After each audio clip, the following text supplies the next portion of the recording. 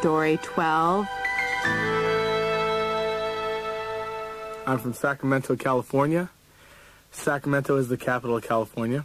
That's not too interesting. If you are, say, between the ages of 18 and 35, it's not a great place to live.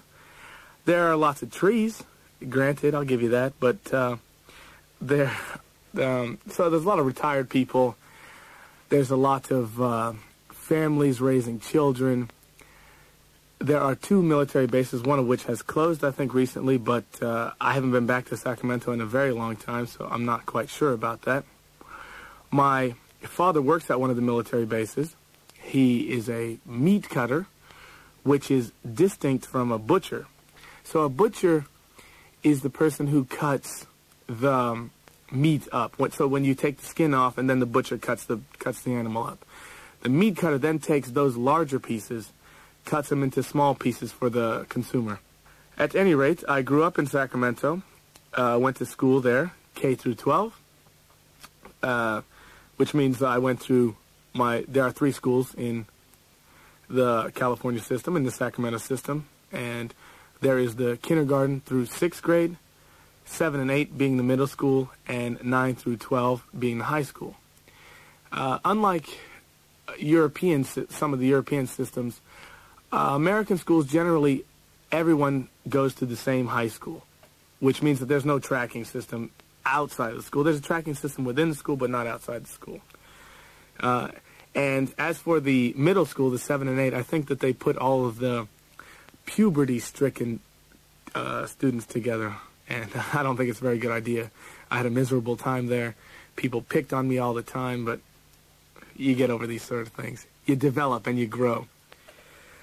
After high school, I applied for the University of California, Berkeley, to which I was accepted.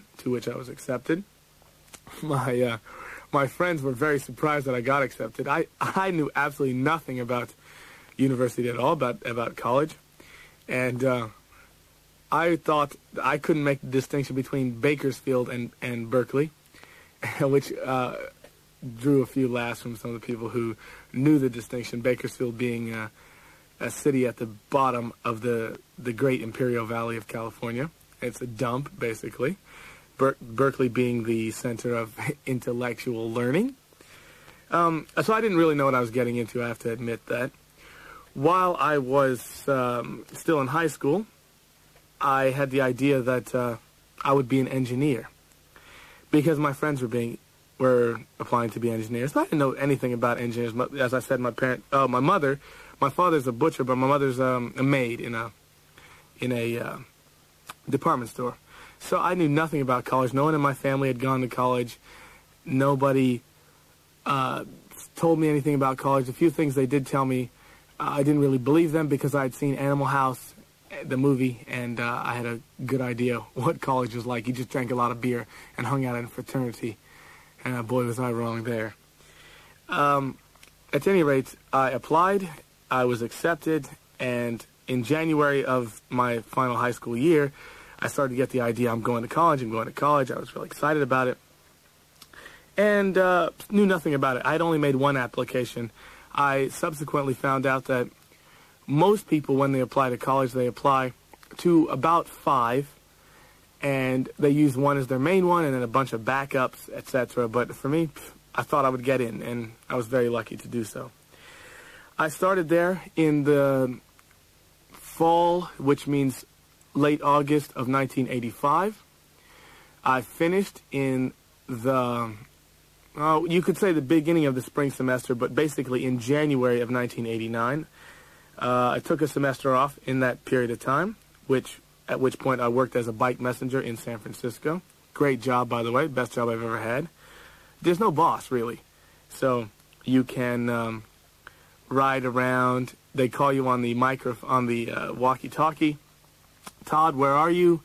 Well, I'm in Jackson Square. And I wasn't actually in Jackson Square. I was just in the most convenient place that the dispatcher wanted me to be. So I would tell them whatever they wanted to hear, because it was easy to get around the city, so it was no problem.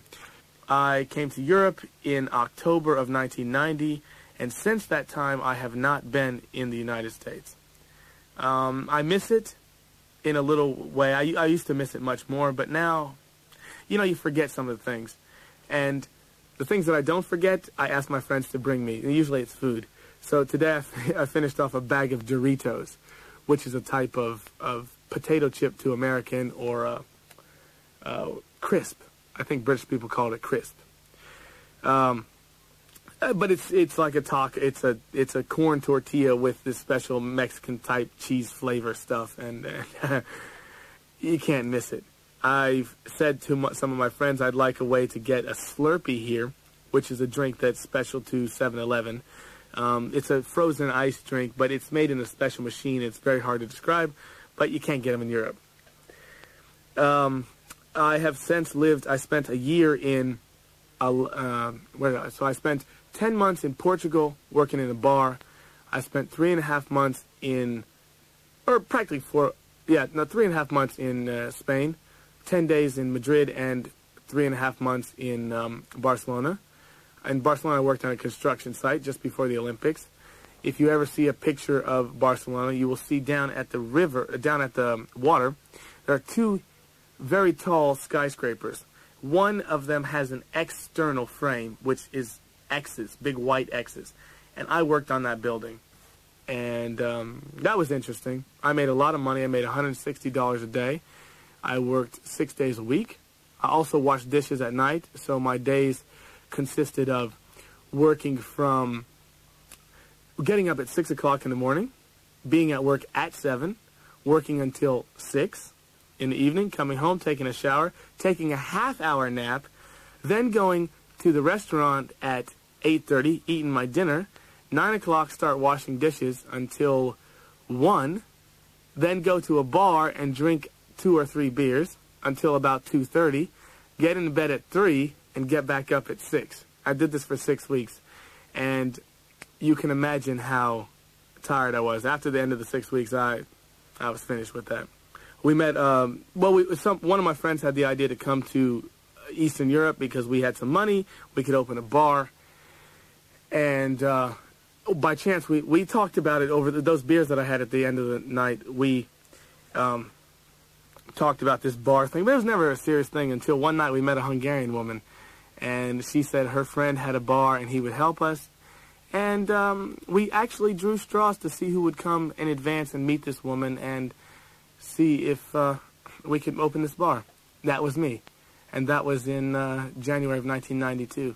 The bar never opened, and I have been in Hungary ever since.